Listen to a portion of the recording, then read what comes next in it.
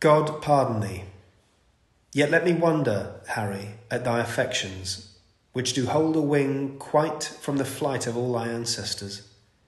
Thy place in council thou wast rudely lost, which by thy younger brother is supplied, and art almost an alien to the hearts of all the court and princes of my blood. The hope and expectation of thy time is ruined, and the soul of every man prophetically doth forethink thy fall. Had I so lavish of my presence been, so common hackneyed in the eyes of men, so stale and cheap to vulgar company opinion that did help me to the crown, had still kept loyal to possession and left me in reputeless banishment, a fellow of no mark nor likelihood. By being seldom seen, I could not stir, but like a comet I was wondered at, that men would tell their children, "This is he."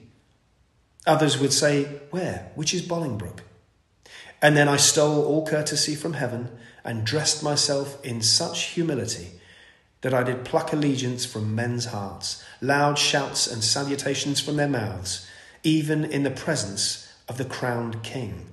Thus did I keep my person fresh and new, my presence like a robe pontifical, ne'er seen but wondered at, and so my state, seldom but sumptuous, showed like a feast, and won by rareness such solemnity.